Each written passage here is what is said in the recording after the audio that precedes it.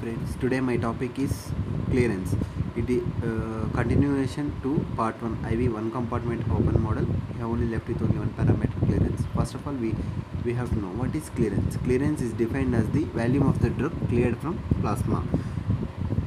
We know the difference between what is volume of distribution and clearance. Volume of distribution relates plasma drug concentration and the amount of the drug in the body, whereas clearance relates plasma drug concentration with the rate of elimination. So clearance is equal to rate of elimination by plasma drug concentration. CL is equal to dx by dt by C. Units. What are the units of clearance? ml per minute or liter per hour. Clearance is also be classified as plasma clearance, blood clearance, or clearance based on free drug concentration. We have to know total body clearance. Before going to total body clearance, we have to know individual organ clearance. Suppose we can take a renal clearance, then rate of elimination by particular organ like kidney by concentration of drug in the kidney. Similarly hepatic clearance, other clearances. Then we add these additive properties, renal clearance plus hepatic clearance plus others. Then we can get total clearances. So friends, we know CLT, total clearance, is equal to dx by dt by C. From this equation we can transform this equation into Ke into x by C, because dx by dt is equal to Ke into x by C. So friends, we know x by C is equal to volume of distribution. Then equation number 16 transforms to total clearance is equal to Ke into Vd. Parallel equation we can write for renal and hepatic clearance. So renal clearance is equal to, from Ke changes to small e because excretion through urine into Vd. Similarly hepatic clearance is equal to Km into Vd. Friends, we know friends, Ke is equal to 0.693 by T half. Where it is comes from, T half is equal to 0.693 by Ke. We can make subset Ke, then we can get 0.693 by T half. Then Ke is substituted in equation number 17, total clearance. Then we can get total clearance is equal to 0.693 Vd by T half. We can also estimate total clearance by non-compartment analysis. If the drug is given as IV bolus, total clearance we can get by another equation x0 by AUC. If the drug is given extravascular, we can get total clearance is equal to F into x0 by AUC, where F is the systemic bioavailability.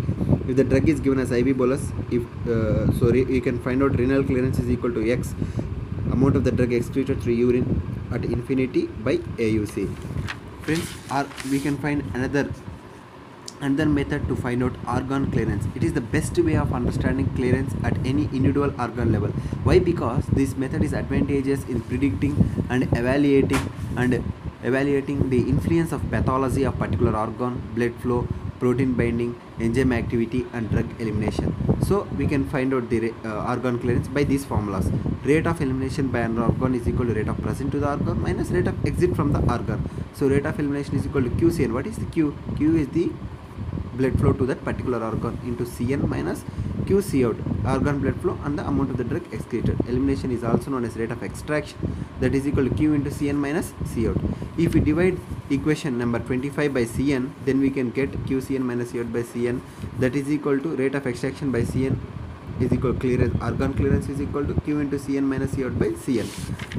What is extraction ratio? Extraction ratio is ER is equal to Cn minus C out by Cn. It has no units. So then we can make equation number 26 is equal to clearance is equal to, friends, clearance of an organ clearance is equal to Q into Cn minus C. Friends.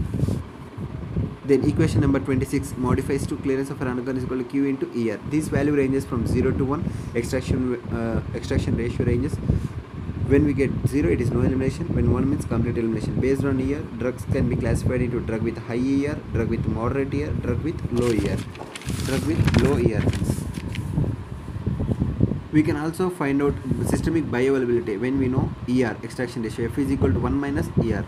So friends, hepatic clearance. Suppose we can take hepatic clearance. We can estimate the hepatic clearance by two parameters. If you know total clearance or renal clearance, when you minus renal clearance from total clearance, we can get hepatic clearance. Parallel to these equations, we can estimate hepatic clearance by another method. CL, hepatic clearance is equal to QH into ERH, hepatic extraction ratio, and QH is the hepatic blood flow. Friends, hepatic clearance of drugs is two types: drugs with hepatic blood flow rate limited clearance, drugs with intrinsic capacity rate limited limited clearance. Hepatic blood flow means it is perfusion rate limited. It is depends upon the blood flow. So hepatic clearance of the drug with a high extraction ratio is independent of protein binding and depends upon the blood flow. For example, for this type of phenomenon is propranolol, beta blocker. For the second phenomenon, intrinsic capacity limited. It is depends upon the hepatic enzyme activity. Example for this is theophylline. Hepatic clearance of drug with low ER is independent of blood flow rate but sensitive to changes in the protein binding. So friends, in my next video, I can discuss about one compartment open model IV infusion. Thank you friends.